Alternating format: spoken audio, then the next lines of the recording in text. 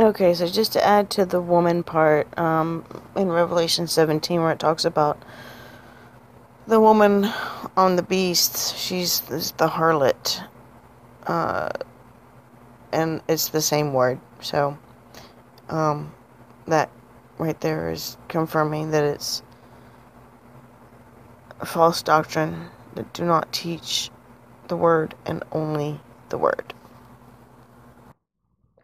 Okay, so here's another example of woman. Revelation 17, talking about the woman on the beast. So this particular woman is Mystery Babylon, the great mother of harlots and abominations of the earth. So, anyway, so here you see she's referenced as a woman, a wife. So, these are they which are not defiled with women, meaning churches, no matter what they are, whether they're proclaimed to be Christian or Catholic or, you know, Presbyterian or, Protestant, whatever.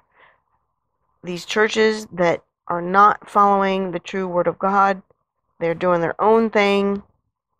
They have their own doctrines.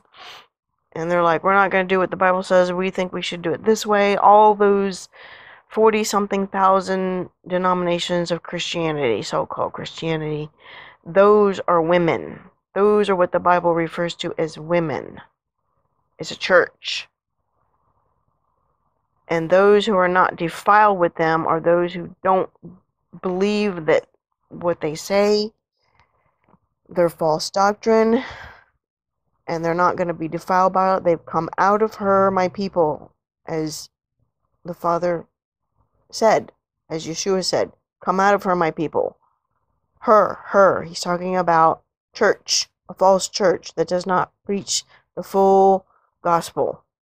100% only the word and stick to it. So they're not defiled because they don't listen to that garbage. They stick with the word of God. Okay, so we got that established. For they are virgins. We'll click on that. A maiden, a virgin. So, primarily it means a virgin, a woman who has never had sexual relations. Now here it says can it be extended, but how come down here it doesn't say a man or a woman? It says a woman who has never had sexual relations, a female virgin, beyond puberty but not yet married, figuratively believers. So this is what it means in Revelation 14. It means believers when they are pure, i.e., faithful to Christ, their heavenly bridegroom.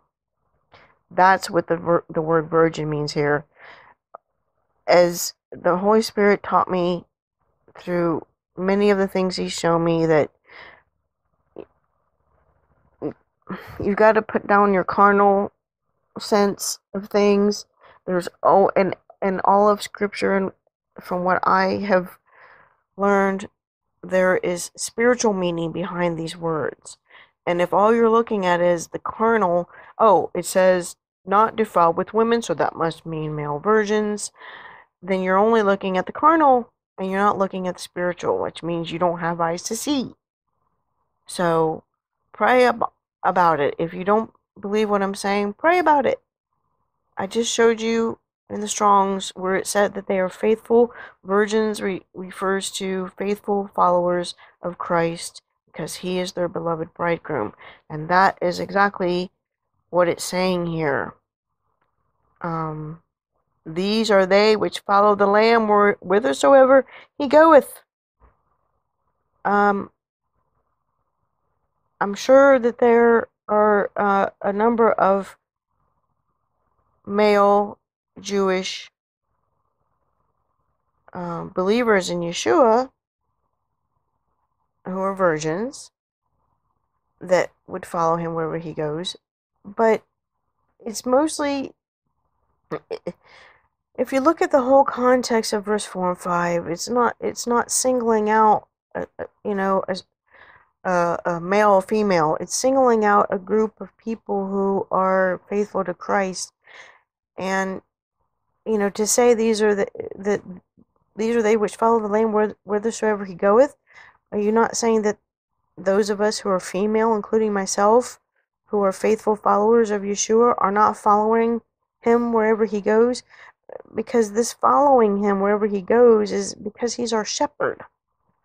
That's what the sheep do. They follow the shepherd wherever he goes. And they listen to his voice, and they go where he tells them to. So for it only to be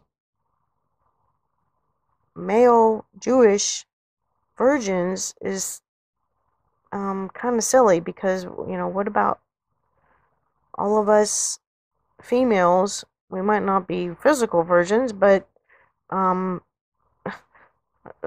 we are his bride. We are faithful followers of him that follow him wherever he goes. Okay, so here's the next part that gets stuck. It says these were redeemed from among men. So there's where they get the male Jewish man. Okay, so as we click on this, the number is 444, anthropos. A man, human, mankind. Yes, it can mean a man, a male, but in this instance, because of the group that it's talking about, it is referring to mankind, human beings, which are male and female. So these people were redeemed, which means they were bought and paid for with the blood of Yahshua, his sacrifice, and he's going to redeem them from among human mankind on the earth. Mankind. See it right there. That's all of us. So just because it says men doesn't mean males. It means mankind, which we are all mankind because of being sons and daughters of Adam. Okay, continuing on, being the first fruits unto God and to the Lamb. First fruits. These are the ones he's going to take first because they matured first. The first fruits of the field that are harvested are always that crop which has matured first. That's why they're called the first fruits. They matured first. So the bride is the barley. She's the first fruit because it takes less to get her to separate herself from the world, which is why she's the bride. Those of the wheat harvest that didn't want to hear and have to have a little, they gotta have the tribulum drug over them with a stone, a heavy stone laid on top of them. Thank you, Ruach HaKodesh. You just reminded me of a scripture that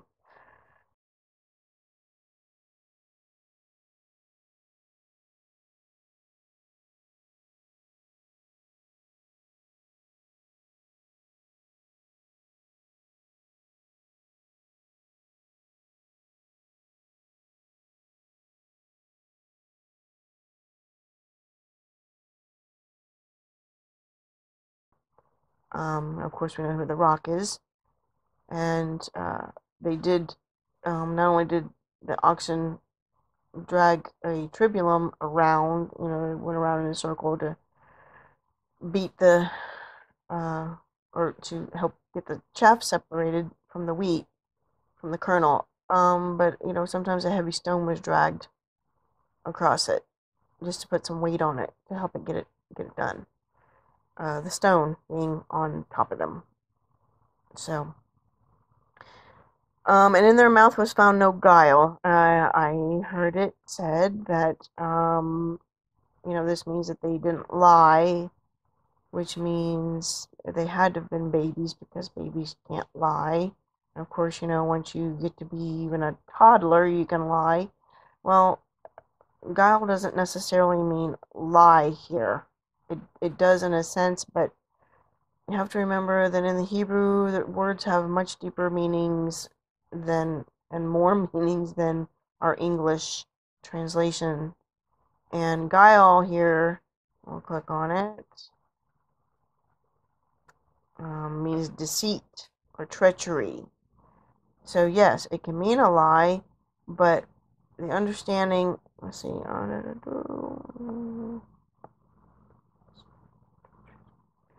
I thought that I saw. As you see the words over here, subtlety, trickery, yeah, it's deceit. Yes, it is lies.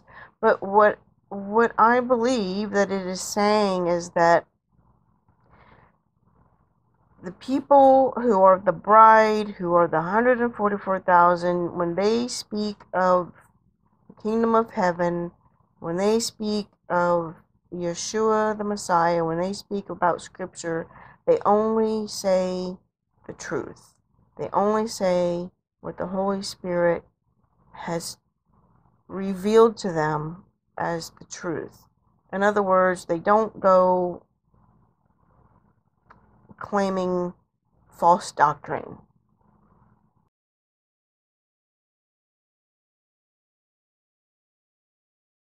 For instance, we all know there are certain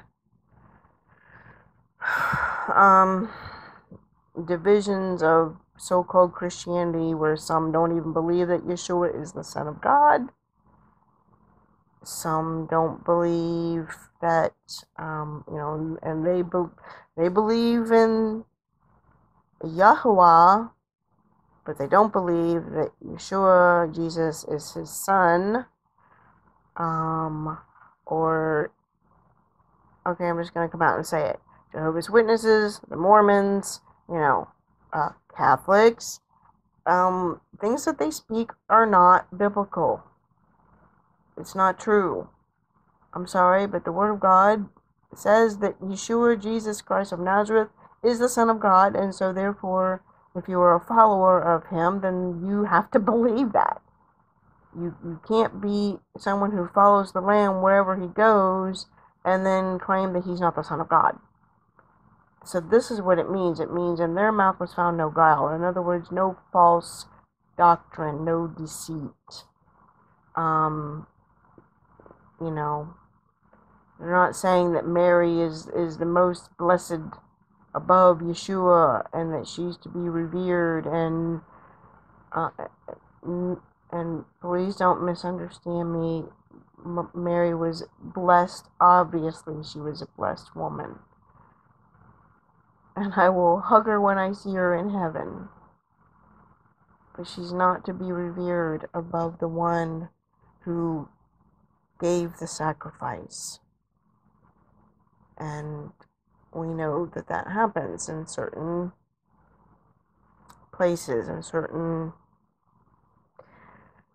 groups that call themselves, well, they don't really call themselves Christians, but you know what I'm trying to say. For they are without fault before the throne of God. Now, this without fault doesn't mean you've never sinned. We're all sinners. Even those babies that were slaughtered, we are all born into sin, which is why Yahshua said, you will not see the kingdom of heaven unless you are born again. So how can babies be innocent? In the natural, yes, they're innocent. In our carnal, natural world, yes, they're innocent. They haven't sinned yet. They don't know what it is. But because they were born into flesh, flesh is the sin that covers us. It's our flesh that makes us sin. We're dualistic in nature. We are flesh and spirit. The spirit wars against the flesh. So when you are born into this world, you are born into sin. It's in Scripture. So even those babies that were born, that were slaughtered, that were 2 years and under, they were born into sin. So this doesn't mean that they were without sin. We're all born into sin. Every single one of us, which is why we are here in the first place. The without fault means once you become a believer and a follower of Yahshua HaMashiach, Jesus Christ of Nazareth, you are covered by his blood and his sacrifice, and so the Father only sees the righteousness of his Son when he looks at us. That's why you are without fault. fault doesn't mean sin. It means you're blameless. Blameless because you are covered by his blood. That's what makes you blameless. It has nothing to do with what you've done or what you haven't done. It's because of him and his sacrifice. That's what makes you blameless. So if you do not follow him wherever he goes, and you believe in false doctrine, then you are not without sin. I'm sorry, you're still with sin. You are not blameless. The only thing that makes you blameless, let's go ahead and click on that, is if you're covered by his blood. And the only way you're covered by his blood is if you believe that he is the Son of God and that he died on the cross for you to atone for your sins, and that on the third day he rose. That's the only thing that makes you blameless. And of course, Yeshua's bride is blameless. He's coming for a bride that is without spot or wrinkle, blemish, blameless. It's his bride. His bride is without spot or wrinkle.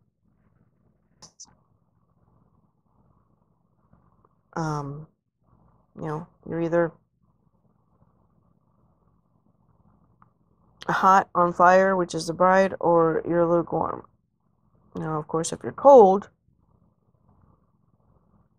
and who knows, maybe being cold can also refer to those who say, the once saved, always saved. Yeah, I believe in Jesus, and yes, I believe in God, but they do not in any way, shape, or form. They don't go to church, they don't read their Bible, they don't pray. They just think, when I die, I'm going to heaven, and that's all I need to worry about.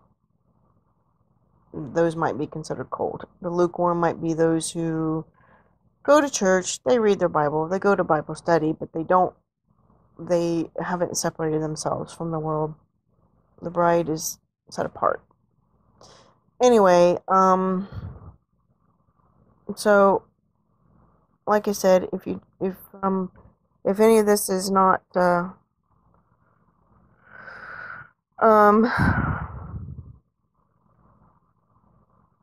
sitting well in your spirit and you're just not quite sure, and then, like I said, pray about it and pull up, do your own study. Pull up, this is Bible Hub. Go up to the versions and go to Strong's. I like the KJV. I know sometimes other versions can give, maybe a little more understandable interpretation, but I like to stick with KJV because I don't know, I like it better. So, and then, if you're not sure, just click on these words it says men. Click on it. Oh, well, my cursor's going crazy. And, go to the Strongs and read the meanings of the word yourself, and then ask the Holy Spirit to confirm that, okay, yeah, this does look like that's what it's saying.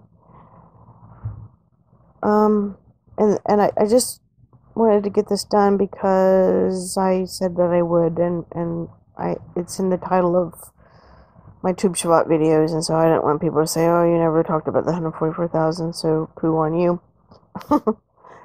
But anyway, I think for the most part, you guys who are of the bride, you know who you are. And so, you probably already knew this, but this is for those who may not know. These are people who are going to be called out to help with the harvest. I've been shown in dreams. Other people have been shown in dreams. There's other studies. 119 Ministries has a video on the 144,000. They use scripture to back it up as well. So you can go there. And I'm sure there's lots and lots of others. Okay, everybody. I was hoping to finish this up in this video, and Abba says not to do that because there's still some information that I wasn't considering that needs to go with this. if I'm going to do it properly. Every time I would think about the two witnesses that will be prophesying, I was like, I know that they are supposed to be protected as well during the Great Tribulation, and I just knew that there was more to it than what I perceived. And before I get into that, let me go back to the bride part of the 144. We're going to read Psalm 18, because that kind of confirms that they will be endowed, those who will be here, the 144,000 will be endowed with power, supernatural powers, and that they will be taken first. Psalm 18 proves that. So let's go ahead and read that, and then I'll get into the rest of the two witnesses that are supposed to be in Jerusalem. And you guys, oh my gosh, I didn't do enough research about this, but well, I'll say that before we get into that and after we read Psalm 18. So let's read Psalm 18. Okay, I'm not going to read the whole thing. We're going to just start in verse 5, because basically the gist of this psalm is King David is being surrounded by his enemies. He's fearing for his life, and he cries out to the Father for help. And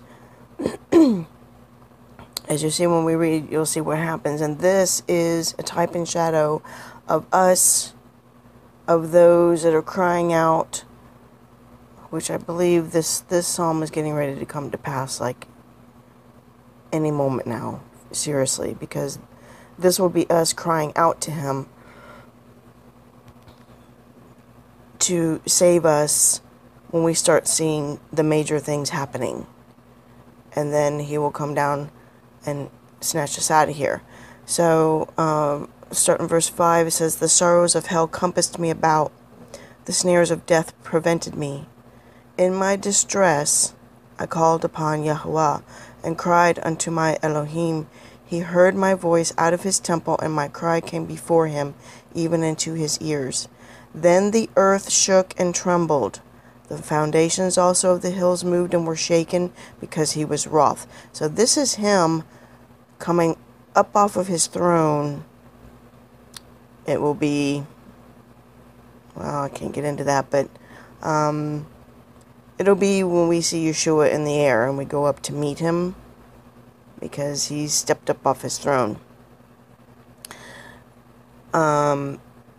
That's why the earth is shaking and trembling. Then there was, verse 8, "There went up a smoke out of his nostrils, and fire came out of his mouth, devoured, coals were kindled by it."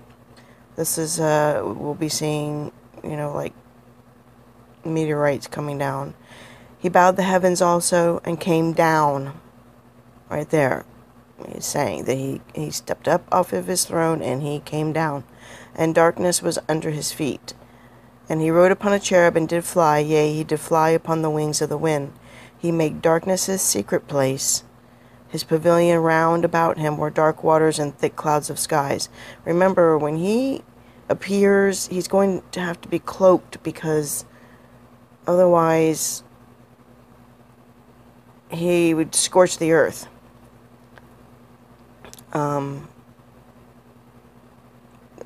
It's the same when he came down, when Moses went up to meet him. I don't know if you've seen the story.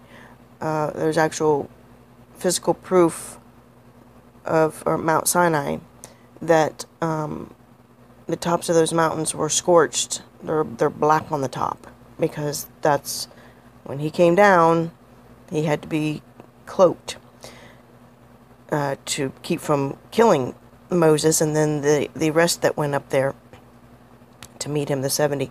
Okay, the 70. I just realized I said that. Hope you guys caught it. Yeah, we'll have to go back and check that out. Oh my gosh, his word is, it just never ends. You can't, it never ends. It just goes on and on and on. There's no end and no beginning. Okay, continuing on. Verse 13 says, Yahweh also thundered in the heavens, and the highest gave his voice, the voice of a trumpet, hailstones and coals of fire. This, and gave his highest voice. That will be the voice of the trumpet, and the shout that we will hear. In 2 Thessalonians 4:17. Yea, he sent out his arrows and scattered them, and he shot out lightnings and discomfited them. Then the channels of water were seen, and the foundations of the world were discovered. At thy rebuke, O Yahweh, at the blast of the breath of thy nostrils. You know how we know he's close? This is already happening, folks. Water disappearing. Bottoms of lakes being seen because the water just disappeared. Foundations of the world were discovered. That's cracks in the earth. This is how you know he's close. He sent from above. He took me. He drew me out of many waters. We have to remember, this is the Creator. This is our Elohim coming down from heaven. He's not going to be an image of a man floating in the sky like we see in all the images. It's going to be way bigger than that when he comes. That's why he said, every eye shall see me. Okay. Okay. Verse 16, when it says, he sent from above, he took me, he drew me out of many waters. Waters means chaos. It means all the trouble that is on the earth.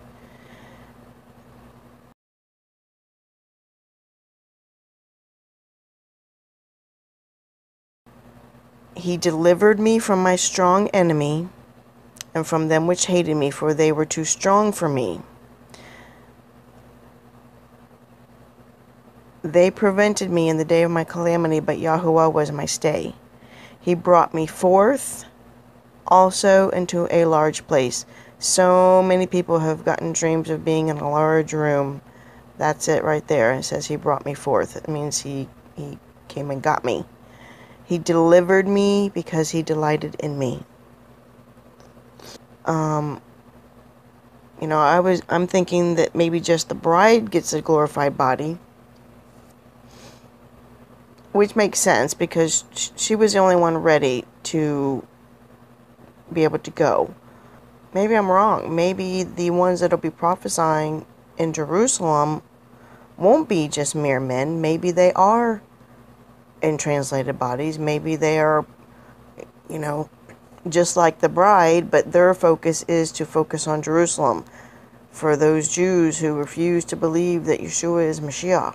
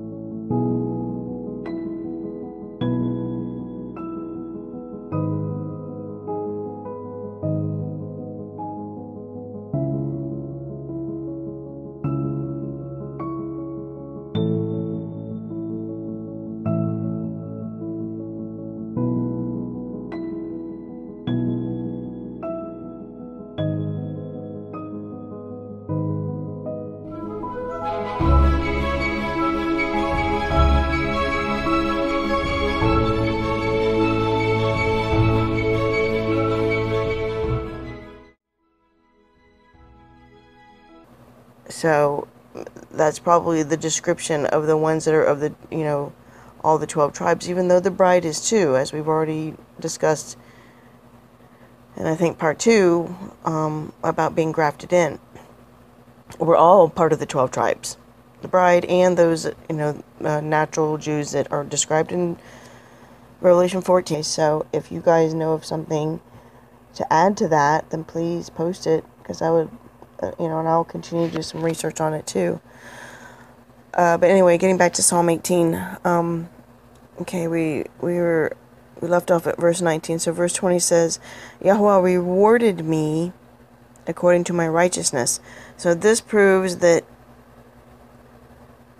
Yahshua has come and picked up his redeemed, because it says that his rewards are with him when he comes. So David's saying here he's been rewarded according to my righteousness, according to the cleanness of my hands hath he recompensed me. Meaning, without blemish, spotless. For I have kept the ways of Yahweh, and have not wickedly departed from my Elohim. For all his judgments were before me, and I did not put away his statutes from me. I was also upright before him, and I kept myself from mine iniquity. Therefore hath Yahweh recompensed me according to my righteousness, according to the cleanness of my hands in his eyesight. With the merciful thou wilt show thyself merciful, with an upright man thou wilt show thyself upright, with the pure thou wilt show thyself pure, show thyself pure, and with the froward thou wilt show thyself froward, for thou wilt save the afflicted people, but will bring down high looks.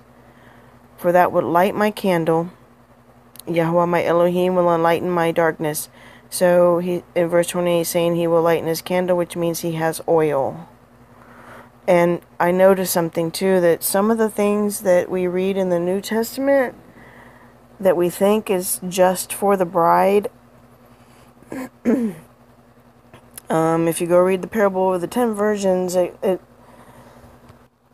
you'll see that it also pertains to those Jews who come to Yahshua during Jacob's trouble. But that's a whole nother study. So, anyway, verse 28 says he lit his candle, which means he had oil, and he will enlighten my darkness. For 29, for by thee I have run through a troop. Okay, now here's where he has been translated. He's already been picked up and been translated, because if you read all of Psalm 18, in the beginning you'll see that his enemies were overcoming him, and he couldn't fight them off, which is why he cried out, help me, because he's like, I can't, they're too strong for me. As we read it, the enemies were too strong, and so he had to cry for help. And now, pay attention to the difference. Something has happened. In verse 29, for by thee I have run through a troop, which is like a band of marauders, and by Elohim have I leaped over a wall. That's given the hind's feet, a deer's feet. As for Elohim, his way is perfect, the word of Yahweh is tried. He is a buckler to all those that trust in him. And hopefully after I get through with this, I can go over Song of Solomon really quick, because the bride, the Shulamite woman, is referred to as a warrior after he picks her up and puts her in the garden. It took me a little while to understand what was really being said there, because it's, because of the way it's written so poetically. You have to ask the Holy Spirit to show you what it's saying. And the bride, who is, my beloved of King Solomon, the Shulamite, she is described as a warrior when he starts talking about her. So it's like, what? So he's trying to tell you something there. I'm just trying to confirm that the bride does get translated. Okay, where were we? He's a buckler. Verse 31, for who is Elohim save Yahweh? or who is a rock save our Elohim? It is Elohim that girdeth me with strength, and maketh my way perfect. And let me just add real quick, for those who don't, if you haven't watched many of my videos, whenever it says God, I say Elohim, because God is just a title, and it can be referred to pagan gods, so I don't say God. And when it says Lord in all caps, I say the Father's name, Yahshua, because, or if it's in lowercase, then I say Adonai. Continuing on, let's see, where were we? Verse 32. It is Elohim that girdeth me with strength, and maketh my way perfect. He maketh my feet like hinds feet, or a deer's feet. In other words, being able to leap, and setteth me up upon high places. He teacheth my hands to war, so that a bow of steel is broken by mine arms. Do you see what he's saying? He gives him great strength, just like he did Samson. That supernatural power. Samson wasn't strong because he, worked out every day. He had supernatural power from up on, from heaven, from Elohim. Verse 35, thou hast also given me the shield of thy salvation. So we know that this, when it's describing those who are of the 144,000, it means that they have Yahshua as their Savior. Because when you click on that word salvation in the Strongs in verse 35, the name is Yeshua, which is where Yahshua comes from. Deliverance, rescue, salvation, safety, welfare. And thy right hand hath holden me up. Thy right hand is also Yahshua. He's at the right hand of the Father. And thy gentleness hath made me great. Thou hast enlarged my steps under me, that my feet did not slip. I have pursued mine enemies and overtaken them. Neither did I turn again till they were consumed. So, you see, before he was like, my enemies are too strong, I can't do it, I need your help. And I don't think it was just, it's not just in the spirit. I believe this is in the physical. Because he's saying, I have consumed them, have wounded them that were not able to rise, they are fallen under my feet. For thou hast girded me with strength unto the battle. Just like Samson.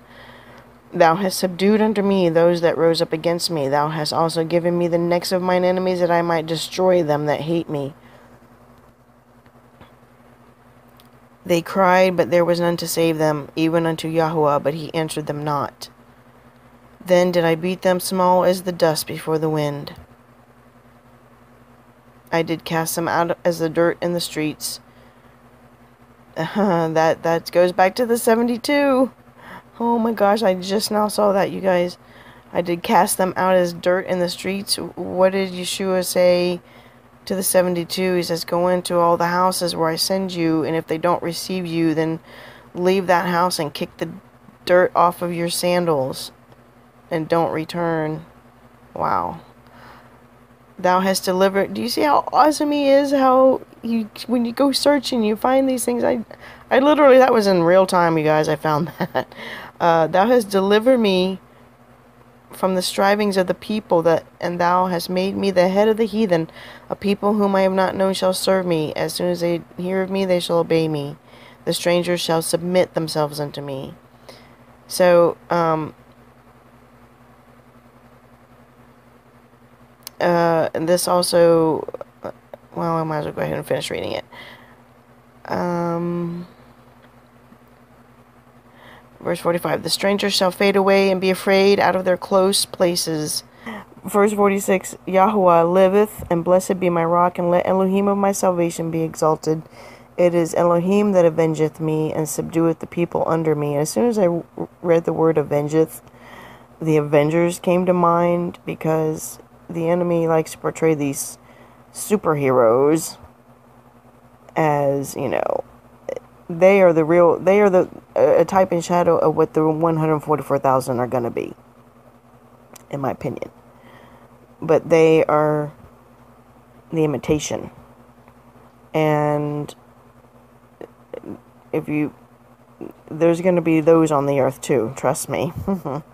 Think of all the superhero movies you've seen where the good guy is fighting the bad guy. That's going to be going on. Because we know that, as in the days of Noah, that angels were mating with women, so there were hybrids.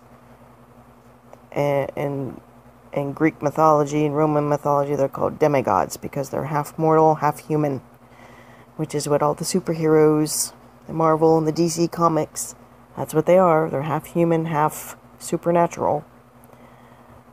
Anyway, verse 48, He delivereth me from my enemies, yea, thou liftest me up above those that rise up against me. Thou hast delivered me from the violent. Therefore will I give thanks unto Yahweh, unto thee, O Yahweh, among the heathen, and sing praises unto thy name. Great deliverance giveth he to his king, and showeth mercy to his anointed, to David, and to his seed forevermore. So, that is a little snapshot there of what's going to be going on with those who are in translated bodies. Now, whether or not it's both groups of 144, or like I said, the bride first because she was ready first, or if those prophesying, the two witnesses, that the one witness, which is the 72 that will be prophesying in Jerusalem, will they be translated?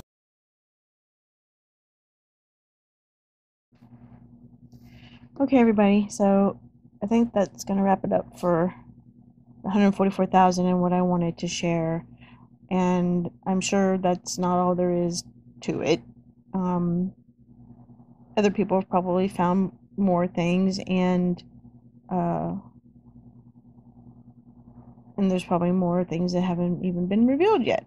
And there may be some things that won't be revealed until we're there. So anyway, I hope this has helped you. If nothing else, I hope that it helped you to realize that there's so many hidden things, hidden manna in His Word that He wants us to search for, as I've said over and over.